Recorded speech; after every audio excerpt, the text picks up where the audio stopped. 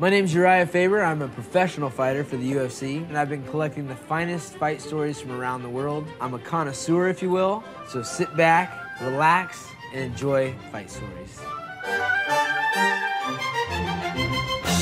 I was in New York. I'm doing my laundry, right? And I'm at a laundromat and I'm lazy, so I put my laundry in the dryer and then I leave to get a drink. I come back, my clothes are not in the dryer. I walk out and there's some Puerto Rican dudes with a trash bag, no joke. They're walking down the street and I'm noticing that they're throwing shirts of mine out, like they too good to wear my shirt. So I'm like, excuse me, player, those are my clothes. So they start running down the street and I start chasing them. Now, I'm with one of my boys. We catch up to them. And I'm like, dog, y'all got my clothes. And they're like, blah, blah, blah, f you. So I'm facing one dude, right?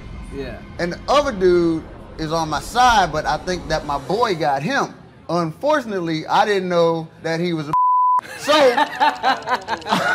what happened was, I'm squared up on this one dude. The other dude comes with a Corona bottle, hits me in the eye right here. Wow. I still got the scar right here. Wow. Anyway, I grabbed his boy and started messing him up. Now, I didn't know that my boy had already started running off, right?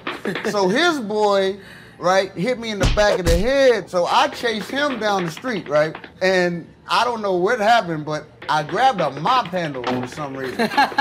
So I'm running down the street. You're about to clean house, that's why. Okay, I catch up to him and he has a New York Mets jacket on. I grabbed him by the Mets jacket and I'm beating him with the mop handle.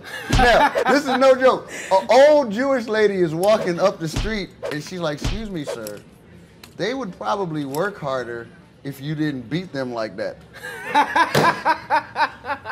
No joke. That gave the guy enough time, because I didn't want to beat the guy right in front of an old Jewish lady. So he has enough time to run away, but I still got his jacket. But he must have ran away and called the cops. The cops and the ambulance show up, right? So I'm walking back up to the cops, because I'm like, I'm not going to jail, because these guys started it, because they throwing my clothes out. And they're like, dog, you're like bleeding. And I'm like, no, I'm not. And they're like, yes, you are. You have blood coming from your eye. And know how when you're in the zone and you don't even know, and then once they said it and you calm down a little bit, it's like, I can't see. Right. So they like, okay, so they like stitched up my eye. But the funny part is I had a comedy show to do that night in New York. I go to the comedy show, I'm on stage and I'm telling people what just happened, and I'm wearing the guy's jacket. People are sitting there like, this is bull crap. And I'm like, know how I can prove this is true?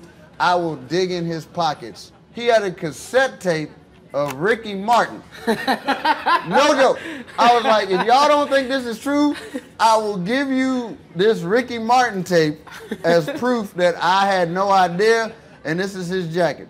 And that's my fight story. That's awesome. Uriah, hey, amazing, my much man. love, dog. Thank you for spending some time and telling that story. We needed to hear that. I didn't need to hear it again, because now my eye's hurting again.